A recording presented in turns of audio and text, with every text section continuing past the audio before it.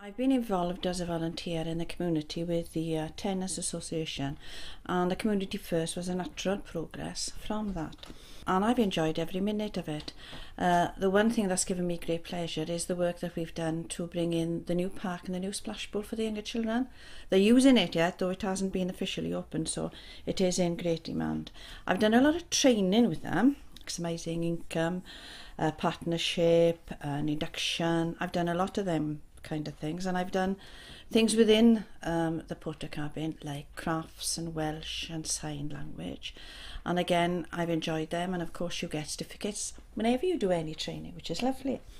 It has encouraged me, and the staff have encouraged me to take up education again.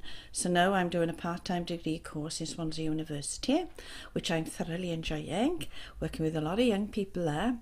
And one of the tasters that we did do was Welsh. And now I'm doing a 2-year course with Swansea University in the evenings now, taking up Welsh and hoping to get the certificate for that. And that's about all I can say. Thank you for giving me the opportunity.